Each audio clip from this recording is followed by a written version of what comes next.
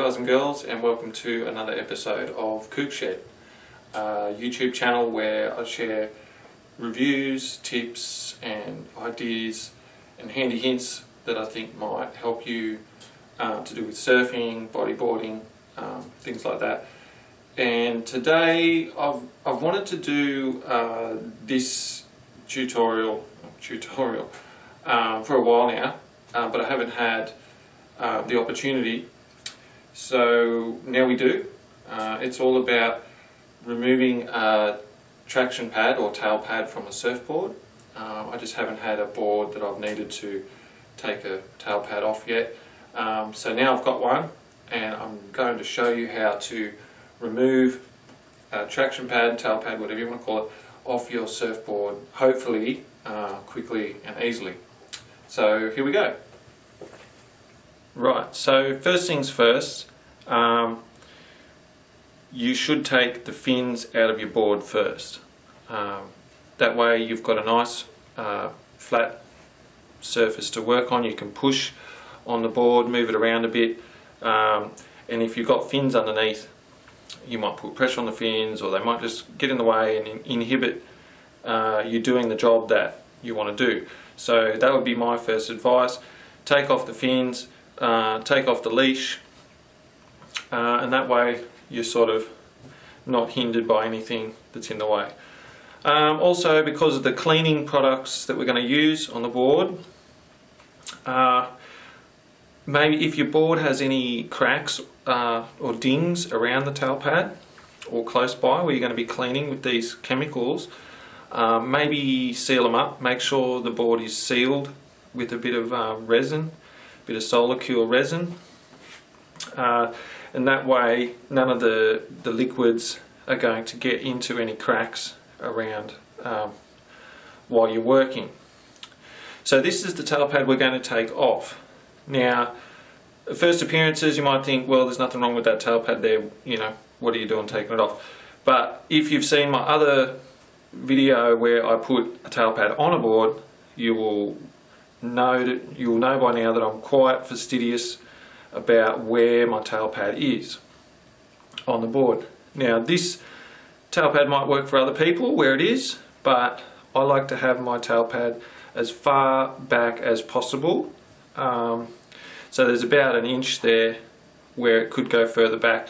I've just found with my foot placement, moving my foot, you know, only an inch or two can really affect how the board turns, especially above the back fin.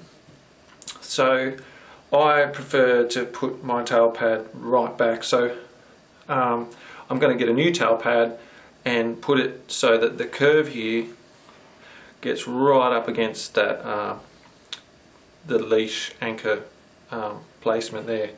So yeah, there's about an inch there where it could have gone back. Now, like I said, I'm being fussy. For some people that might not matter, but for me it's a nice, very nice board. It's quite new, so I just think I'll be happy with it back a little bit. So this is the one we're going to take off. Now, we're going to be using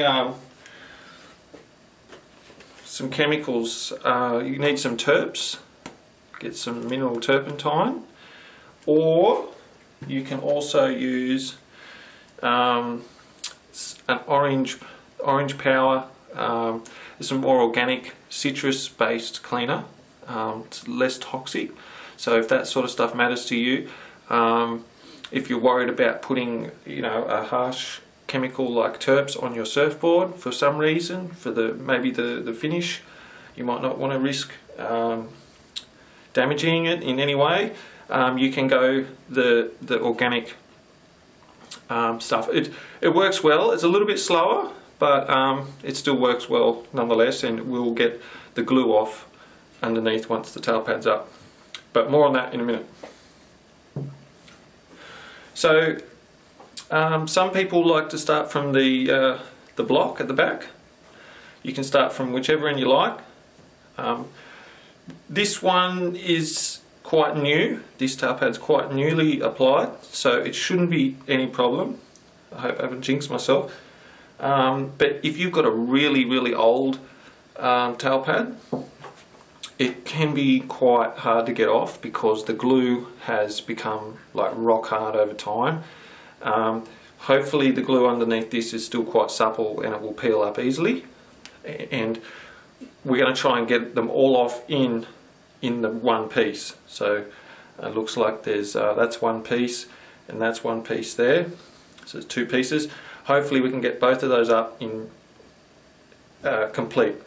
But if you've got an older one, don't be surprised if little bits start ripping off as you go. If that's the case, you've just got to take your time and move very slowly as you peel them up, and try not to have that happen. If it does happen, you soak the remaining bits that are still stuck on the board. You can soak them with a bit of terps or the orange powder stuff, with a rag or something, wet the rag and just soak it, leave it sitting on there overnight, and that'll loosen it up a bit.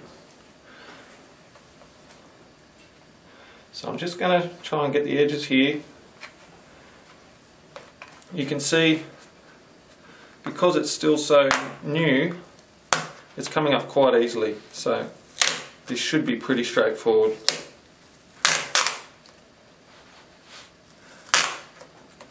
So always keep the pressure where you're pulling quite close to where it's lifting. You don't want to pull from right up here. Keep pulling from down here, and that will make sure that you don't rip an old dry brittle tail pad. It's much less likely to rip in half and leave you with chunks on there.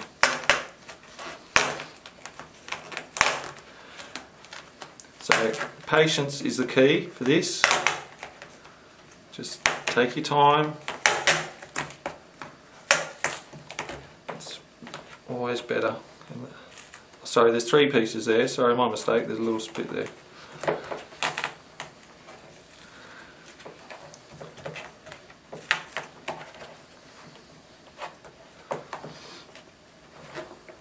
And be careful also not to, push on the board too hard. You don't want to ding your board by manhandling it. There we go. Look at that. So the glue's still quite supple.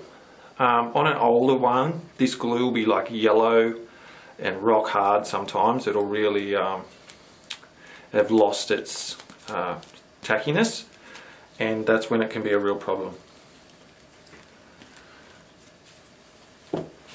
You can see there's some glue still left there, but that's okay because I'm going to show you how to get rid of that in a minute.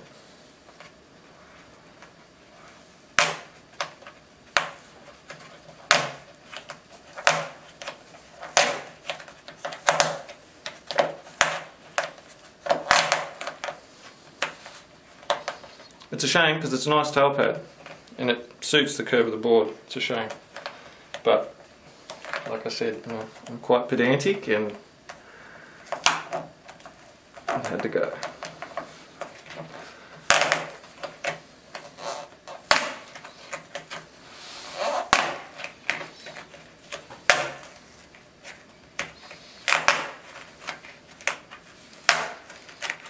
If you do have to push on the board, try and push on in an even, spread out force area. That way you're not pushing any dents into the deck. This is quite a new board, so I'm really being a bit precious with it. Who am I kidding? I'm precious with most of my boards. There you go again. Still very tacky, so this has actually been quite a pleasant tail pad removal process.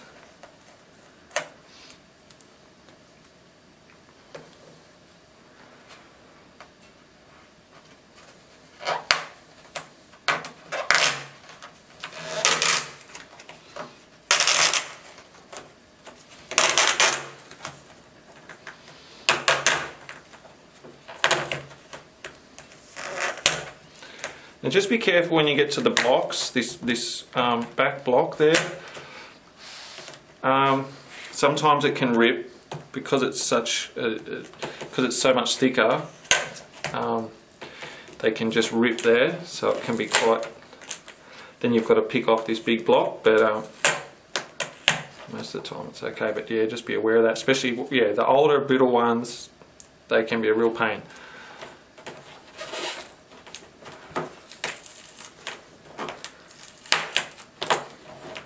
Now, some people, just while I've got this angle there, some people, especially with the older tail pads, they'll get a razor or a sharp implement, and you get glue coming up in strands, like big yellow strands of glue will come up with the pad, and some people like to cut those as it gets peeled up. You can sort of just work the razor along, just cutting as you go. Careful not to scratch the deck or pierce the deck in any way, of course. But yeah, that can be a handy thing, especially with an older one. If the glue's yellow and stringy, yeah, you might want a blade to, as you lift, cut those strings of glue, or even sort of scrape them off the deck as you're going. Right, so there we go. That was pretty painless. Now, you might have noticed in a few of my videos, I try and stress the importance of minimising waste. The surf industry, as much as I hate to admit it, it creates a lot of waste products.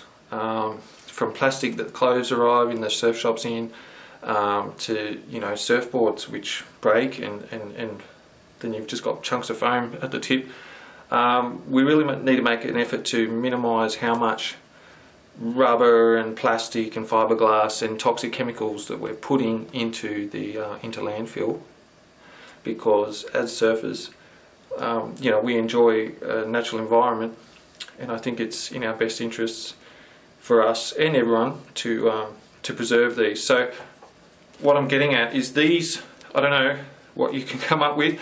You might be able to recycle these. If you can get them off in one piece, you might be able to use them, I don't know, in some way. There might be, you can chuck them on your board rack, cut it up, use it as bits of foam, stick it on your board rack to stop your boards hitting on the dividers or something. Just try and think of a way you can recycle these.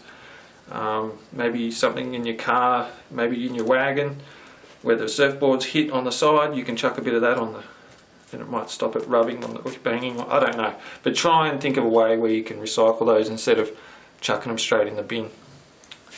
Okay, so you can see we've got some glue there. We're pretty lucky this time. The only time we didn't have a clean rip was there, where it's ripped a bit of the tail pad up. But that's pretty good.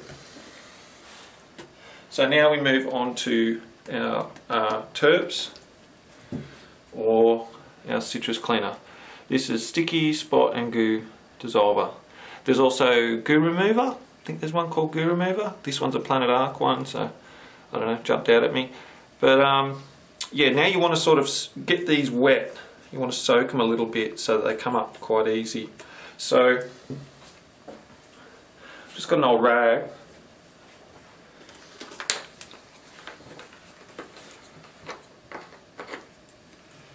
It's just an old rag, and all I'm doing is just a little bit of terps, like that, and then I just sort of wet the glue a bit. And because this glue is so new, it should be okay.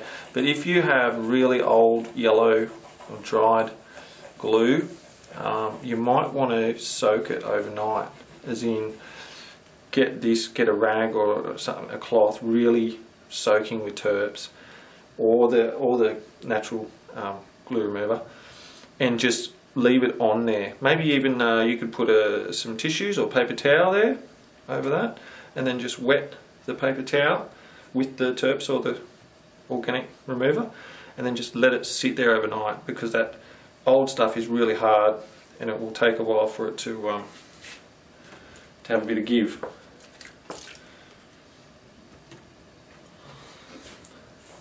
So yeah, just going to wet that up, sort of around the edges, wherever there's going to be an edge where you sort of, the chemical's going to get in and do its thing. You can already see it's starting to sort of peel up there. So that one's come off straight away, like that.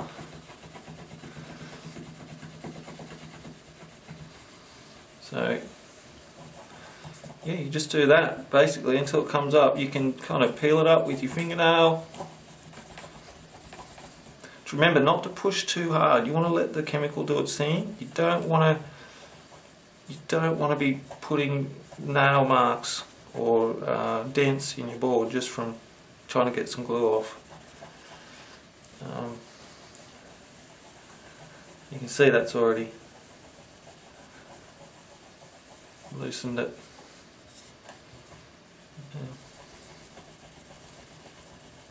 I'll use some of this to show you. So sort of you just, if you want to use something like this, you just dab it on like that. You can let it sit for a while, let it do its thing. That's how that stuff works.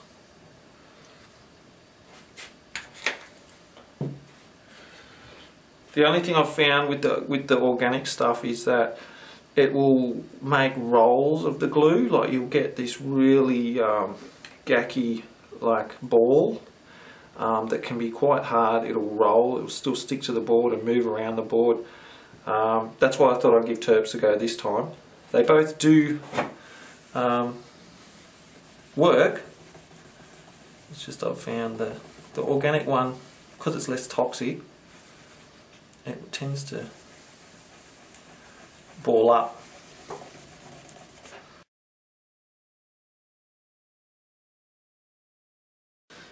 Now you can see how well that terps has brought off the glue.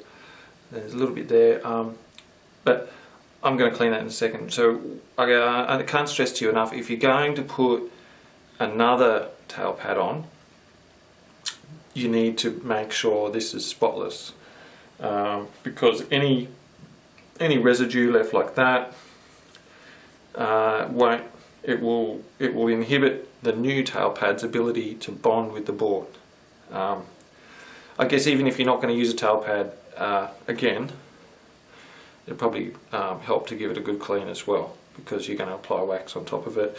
You also don't want any chemicals sitting on top of the deck, so once you've cleaned it off with terps or the organic stuff, wash it down with a little bit of soapy water with a rag or a sponge, and that way not only is it clean and going to dry and be ready for a tail pad or wax, it stops any chemical residue that you've got on top of the board going into the ocean when you take the board out into the ocean. So I'm just going to give it a little clean. Right, so there we are, nice and clean, ready for a bit of soapy water and a sponge or a rag to wipe down any chemical and make sure that there's a nice clean surface for a new tail pad or wax to go on. You might have noticed the board I'm working on. It's a new Machado Glazer in LFT construction by Firewire. This one's 5/8. If you're interested in this board and want to know how it goes, I'm going to throw up a review of this soon. Once the new tail pad's on and I take it for a spin, I'm going to give you a review on how I went and what I think of the board. So stay tuned for that one on the channel. So there you go, that one's ready to go. I'm just going to go clean it with a bit of soapy water and dry it, and away we go. Right, so there we go. We've got a nice clean tail area there to either apply another tail pad or just simply wax it up. Yeah, so a couple of tips to remember. You might need to use a razor for the old glue. Try terps or a citrus-based goo remover, and make sure you wash the deck with water, soapy water, when you finish. That way it's going to remove any chemicals which are designed to cut through glue, so that when you do put a new tail pad on, it's going to adhere to the deck cleanly and you're not going to have it come off later on. Alright, so it's ready to go. I'll put a new tail pad on it.